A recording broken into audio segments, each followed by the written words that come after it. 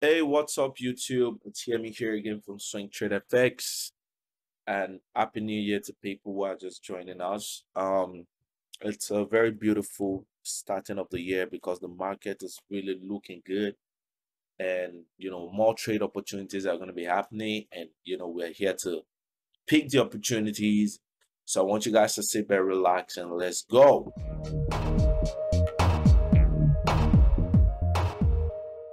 So yes, the first thing, as you all know, I love to do is to be able to be aware of what to expect in the market for the week. So with that, I use the fast bull market um, to kind of check like immediate news and to kind of see news that are going on and to kind of see what to expect as my economic calendar, that means for the whole week.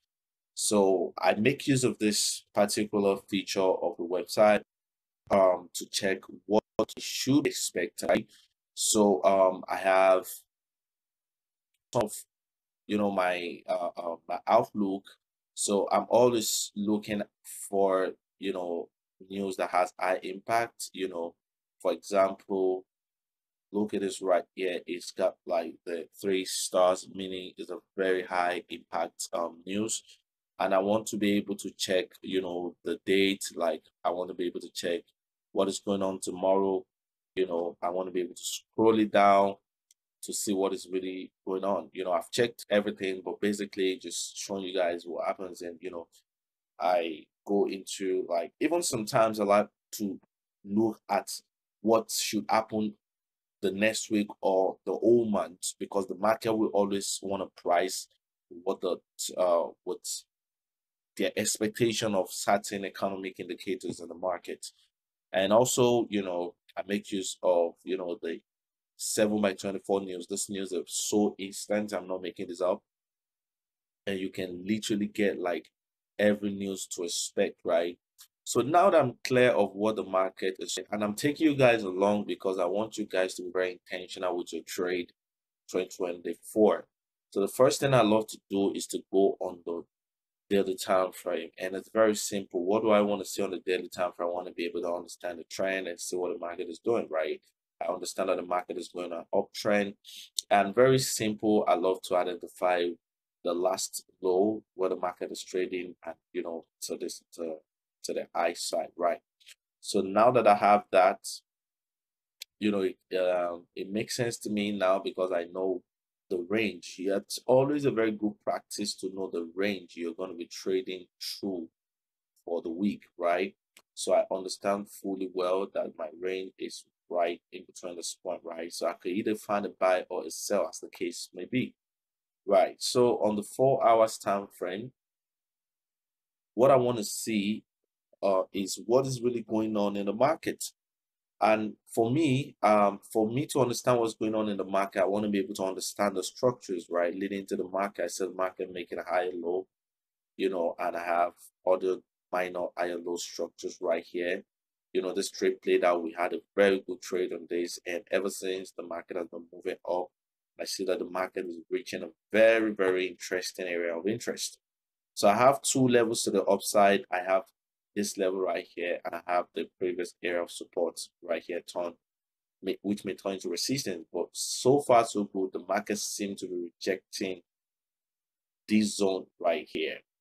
So now, rejecting this zone right here is giving us an information that this could be a potential point of, you know, where the market could find, a sell pressure, right? Because you can see right here, you can see right here, you can see right here. And if the markets should do that, I might be looking at, I might be looking at this level. This will be my initial bias based on the 4 hour time frame. Now, when I go back to the lower time frame, maybe I could have, something much more clear that will tell me what range I should be working with. So on the 1 hour time frame, what do I want to do? What I want to do is to understand structures with respect to the fractals, right? So what was the structure that built to this point? We had this point right here, then we have the new higher low, and ever since price has been moving on this, then before price got into this consolidation right here before hitting resistance. So what does that tells me? That tells me that I have this to be my base, right? I have this level right here to be my base, which is the most significant higher low, as the case may be. So after the significant higher low, you can see that the market has been moving on, multiple higher lows and the last higher low, and the market going to this consolidation right here. So this has given me all the information that I needed, right? And one thing that stands out again is this previous area resistance right here. So I have to be able to identify the zone out, right? So I have those two zones right here. That means whatever trade opportunity I'll be getting, should I have a sell confirmation, I'll be going to this point right here because this is the safest point for me.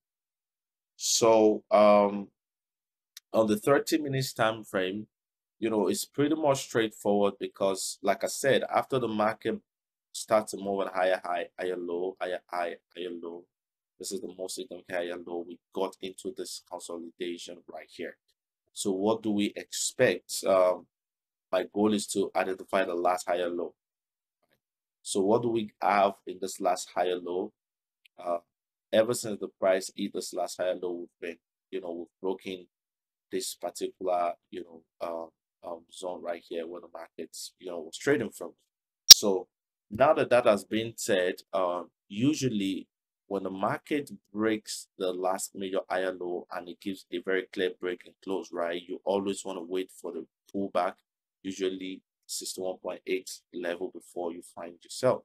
So I go to my 15 minutes time frame to find myself. So I bring out my 61 point Fibonacci level. You see many people think when the market breaks like that, it's going to keep going back. No, the psychology behind that is that the level of the pressure needed to break cannot sustain this to the downside, right? So we need more pressures, more buyers, right, to make a move as much as this, where they can be able to exert more pressure into the market before the market drops, right? So what am I waiting for on this trade? It's pretty much simple. I'm waiting for the market to get right back here. And when I do that, I'm going to sell back right here. So how do I place my stop loss? It's pretty much simple. When the market gets to this point, I want to put my stop loss at the highest point, which is about 50 pips, right? And I will be targeting about 161 pip, which is a 1:3 points, whatever risk reward, which is a very fair trade for me. So my setup on this trade will look more like this: the market coming back to this level, at some point might have a minor change in trend, as the case may be, and we're going to be having drop. Now, setting your stop loss at the point whereby the market demands that your stop loss should be above the last high is essential, because you don't want to get stopped out in your trade. I see many people make that mistake and they get stopped out like a lot on the trade. So this is what I'm going to be looking out on the span. This is going to be my setup, so I'm going to save it. So you guys should stay tuned and expect me to update you whatever plays out, if it goes on profit or it gets me out on a loss.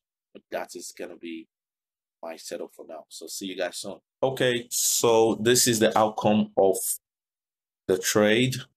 I executed my trade right at this point, and at some point the highest I went to was about 80, 88, 87 pips in profit.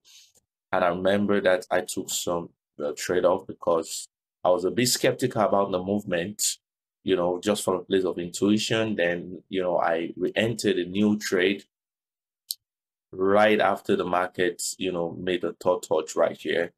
And this trade, my stop loss was right above the spot at that time because of why. After the market had retraced this level, it has come back to break a structure, and this would be the point of my stop loss. And I remember that we had about 41 pips, and the market went about 1 to 1.5, at the highest point where it went to, and I break even, over the night, and only to wake up to see the market has actually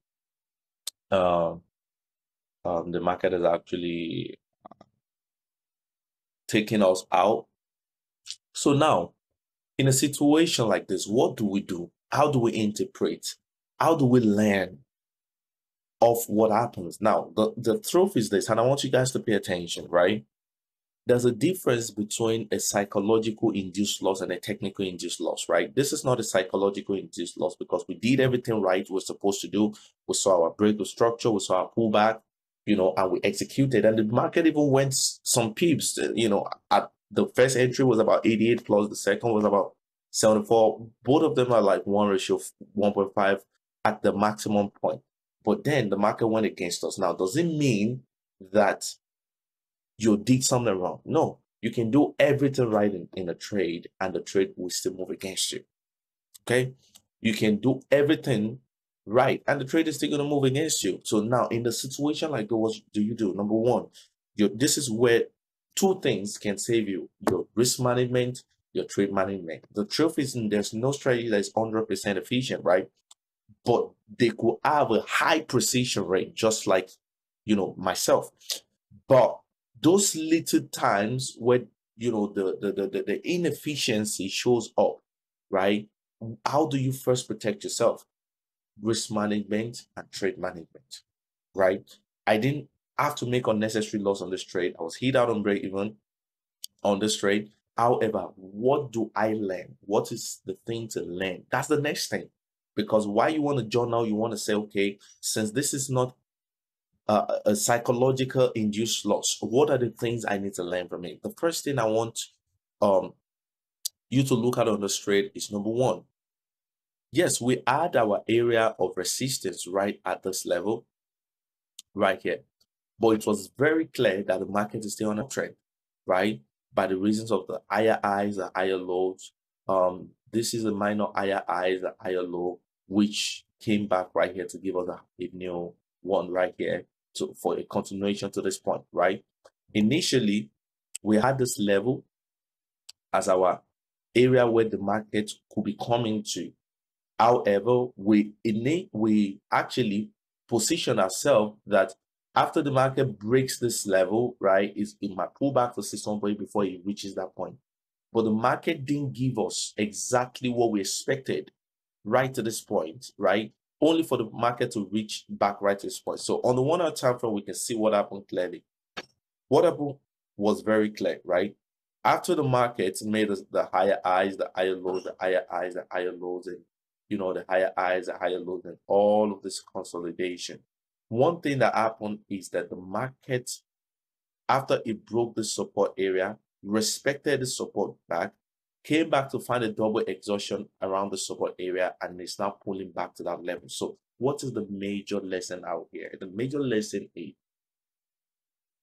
when a trade is in a grand scheme of a trend, maybe in this case is an uptrend, the best thing you can do if you're selling against the trend is to make sure that while you're in profit, you break even, just like I did, right? Fantastic, excellent job. However, if you are not good with trading a counter trend, the best thing you want to do is to wait and see the reaction of prices, right around this area. If it hits this area, then that makes it good. If the market hits this area, that makes it good. You're going to find your entry and you're going to continue to the upside. If it doesn't, you're going to look at the area whereby the market is finding a reversal right here, which seems to be right here at this area right here, respected it back, and you could have found an entry right here to continue this move to the upside.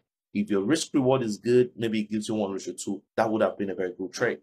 But for me personally, this is not a good trade for me because considering the risk reward and considering, the outlook and what I was looking out for. So the point is this: every trader is susceptible to loss. But how do you take your loss? Do you take a big loss? Do you amplify your loss by reasons of lack of risk management?